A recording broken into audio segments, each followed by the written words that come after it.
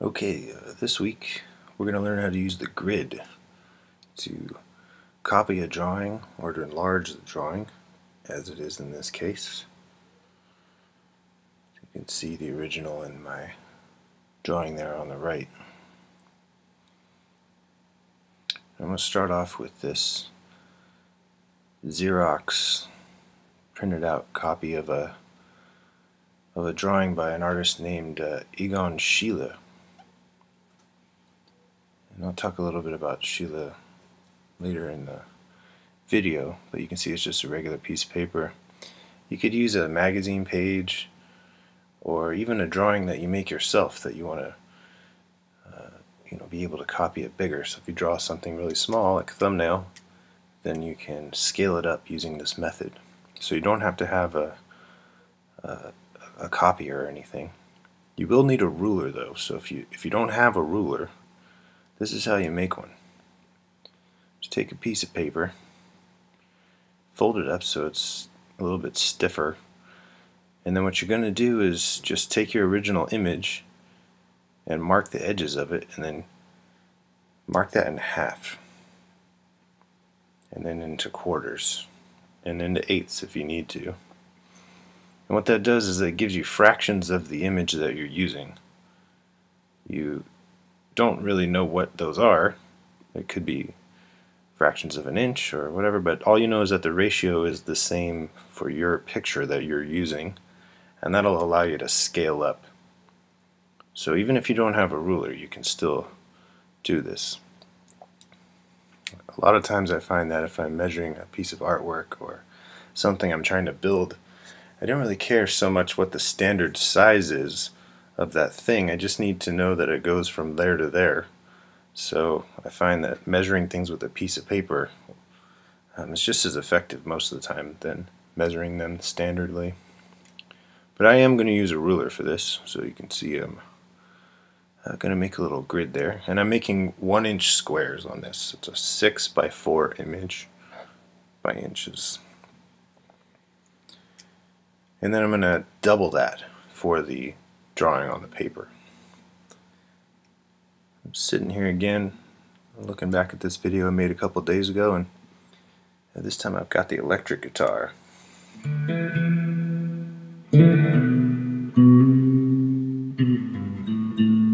plugged into a lot of reverb going through that amp. So basically just make a grid. I made it in pen just so you could see it in the video a little bit better, but honestly you can draw this really light so you don't ruin anything, or you can erase it later. You do have to put that grid over the top of the image, so I wouldn't use anything that you really care about. I wouldn't do it with family photos or anything unless you can make a copy of it. So I'm just laying out the size of the drawing I want to make.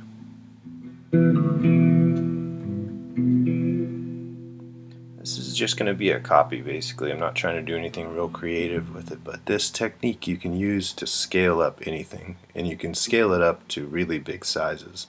I'm just going to double it, but if you tripled it or quadrupled it or went even beyond that, you could take something small like this and turn it into a wall-sized mural. And honestly, that's the way that it's done in a lot of cases. So speed up the video here, but I'm going to do this every 2 inches. I'm going to make a mark so my squares will be twice the size.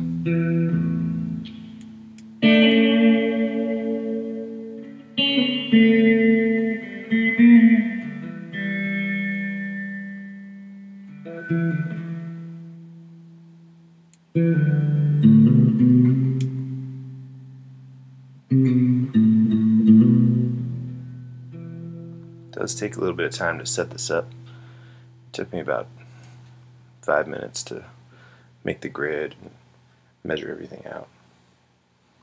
I'm just going to attach that there so you can see it in the video a little bit better. Now, the grid that I made on the right is even a little bit dark, just so that you can see it in the video. I would make that very light and make it easier to erase later. Now, square by square, what you do is you just go through and say, okay, where does the edge of that hat actually leave and enter that particular square? So you can see what I'm doing is I'm actually drawing that path of that little edge. It's good to kind of go around the outside of a picture like this. And what you'll see me do over and over again is kind of go back to that original Xerox and kind of just trace over with my pencil a little bit. And what that allows me to do is kind of get my hand in the feel of what the mark I'm going to be making is.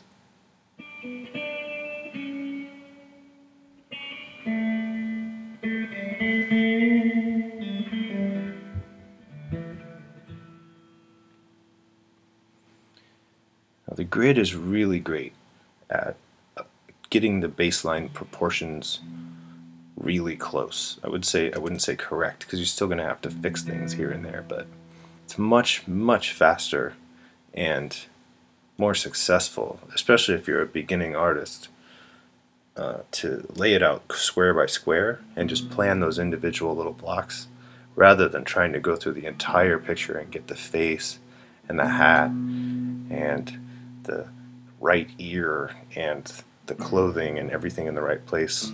There's just so many things, so many opportunities for it to go wrong.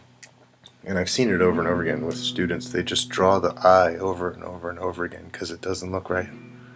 But the grid can help you get the eye in the right place so that you can be successful with more parts of the picture.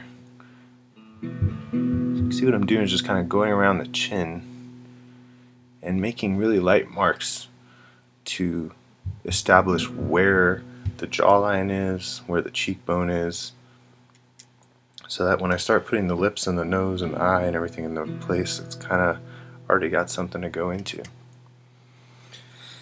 Now it should be said that the grid is not going to teach you how to draw. You still have to fill it in and be able to make an ear and a nose and lips and eyebrows and eyelids, all of that stuff, but it can help get the proportions in the right spot so that when you do have those problems with those individual features, then it's just a lot easier to go through and fix them because you only have to move them slightly. It just gives you less to construct in the picture.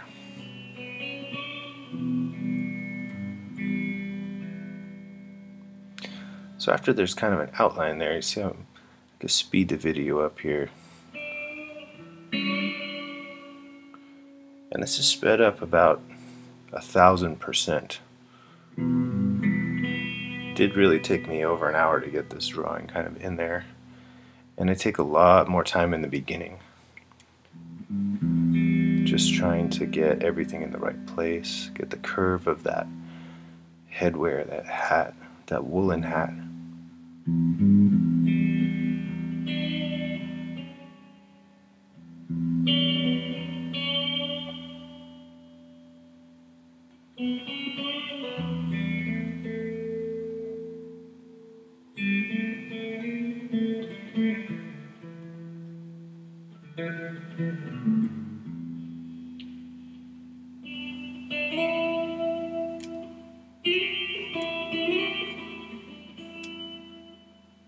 I'm starting on the nose and the mustache there, and still going back to that original picture just to reference. But I just take note of where the nose is and where the lips are, and with the grid there, it's really easy to kind of measure them out and plan and go back.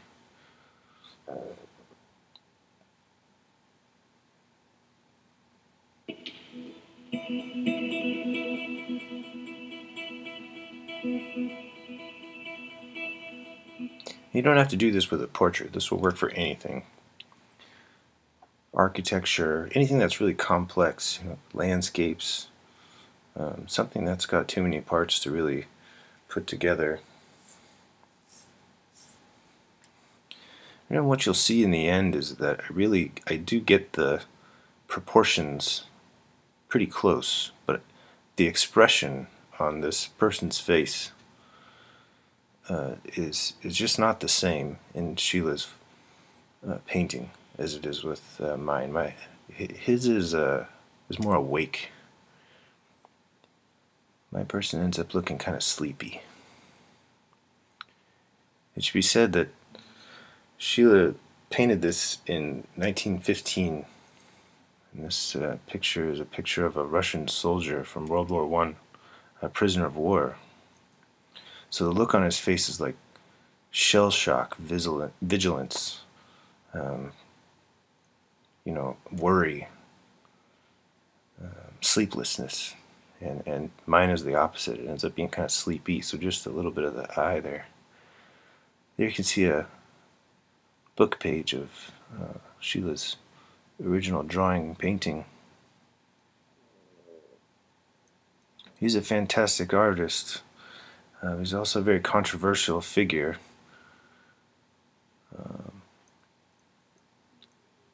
And you can see his the figures and the hands that he makes are always filled with tension. There's always something kind of serious going on. They're very alive, even though they're not realistic in any way, really, but they do seem to be living and always twitching. If you want to learn how to draw hands, then Sheila is like the best artist, I think. And the thing that's amazing to me about Sheila's work is that it might as well have been made yesterday for how current it looks, even though it's over 100 years ago at this point.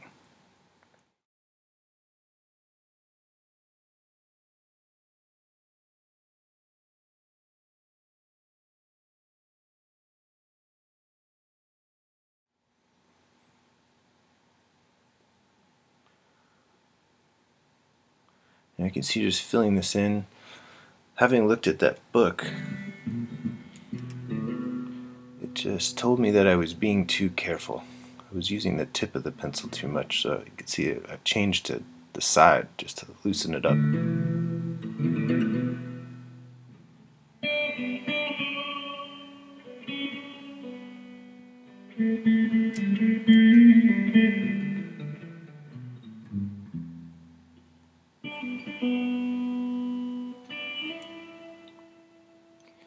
But all of this is just made a lot easier by having that grid in there. I don't have to worry about putting anything in the right place. I can just fill it in.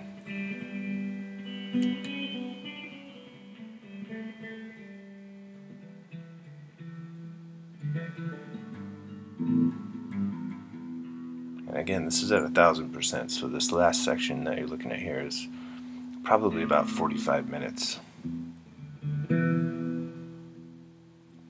I'm not going back for proportions anymore now. I'm trying to figure out how dark should the hat be.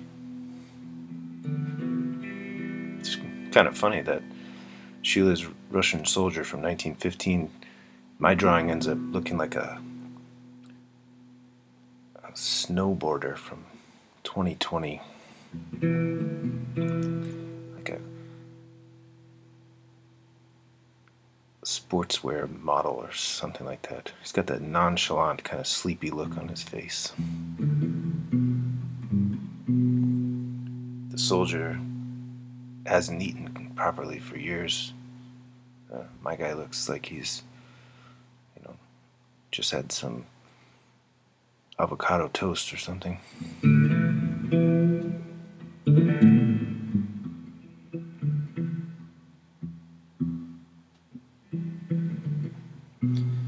Once again, it's just a number 2 pencil, so I'm not really getting the darkness that I would with a softer lead.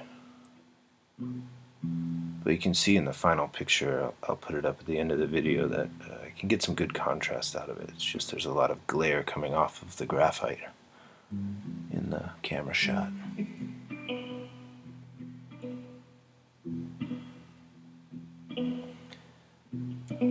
If you have the desire to make good portraits, this is a great way to start, because it just gets you through those initial measuring processes much faster, so that you can get to the real stuff, like shape of the nose, size of the eyes, expression, all those other things. Eventually, I probably wouldn't use it anymore after lots of practice, but it's a really great tool for scaling things up or just for learning in the beginning.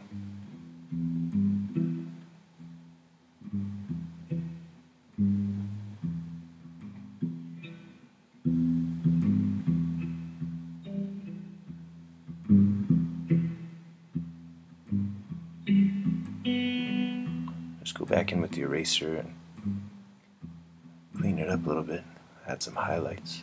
So there you can see how making a 1-inch grid to a 2-inch grid doubles the size of the drawing and keeps a lot of it, pretty accurate. So there's with the original enlarged, so you can see size-wise everything ended up in the same place, but it's just the eyes are a little bit more closed in mine and expression ends up different.